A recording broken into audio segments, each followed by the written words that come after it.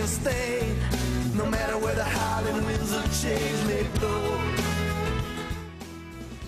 That's With You by Twin Cities native Peter Himmelman. He's a singer, songwriter. His music's been on TV shows like Bones, Judging Amy, Men in Trees. Well, now he's writing a different story, writing about the next chapter of his life in a book called Let Me Out.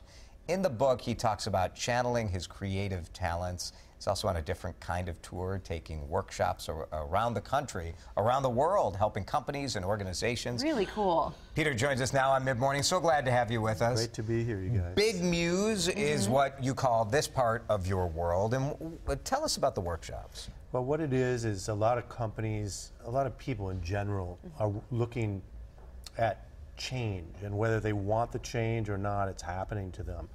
And a lot of times that change engenders a lot of fear, and that fear is something that stymies a lot of creativity.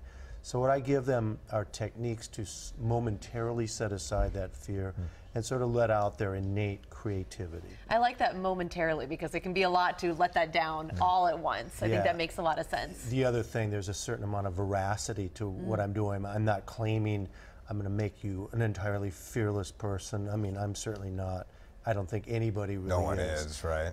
So it's realistic, it's practical, it's fun, and I work, with different groups, children from urban centers, wounded warriors, a lot of major corporations. What's the line from music? How did you realize that that creative outlet could be utilized in a different way? Well, I mean, songwriting itself is kind of a high-minded metaphor, but it has a very rigid structure, like all our work does, all our relationships do.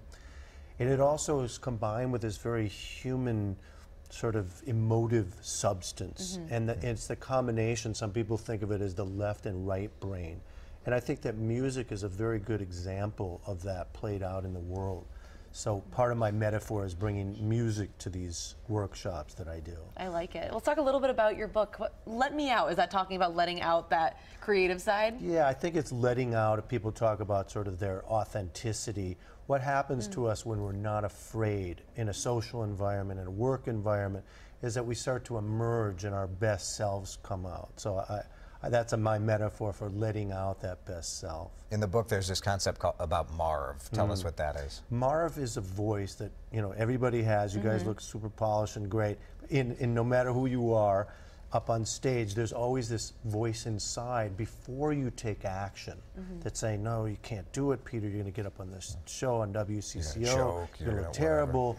He's trying to save our life, this Marv. It stands for majorly afraid of revealing vulnerability. This innate sort of character. It's part of our amygdala. We all know this. It's in there, right? Yes, absolutely. And he features large in the book. And it's kind of like, the book does not say kill this character, get rid of him. It sort of says respect his ability, his being anthropomorphic, his ability to save your life. If a rabid dog were to come, he would be the one to sort of pull the adrenaline knob. Do you find that giving it a character and almost a persona helps people understand, kind of fighting that, or, letting it do its job more?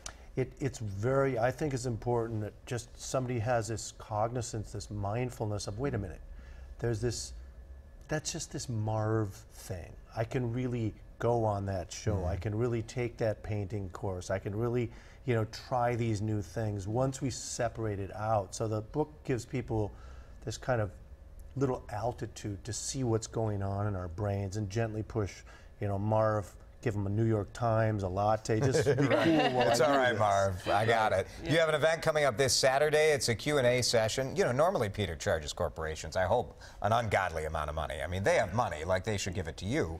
But the people can go for free to Open Book in Minneapolis Saturday night, 8:30. Come on in.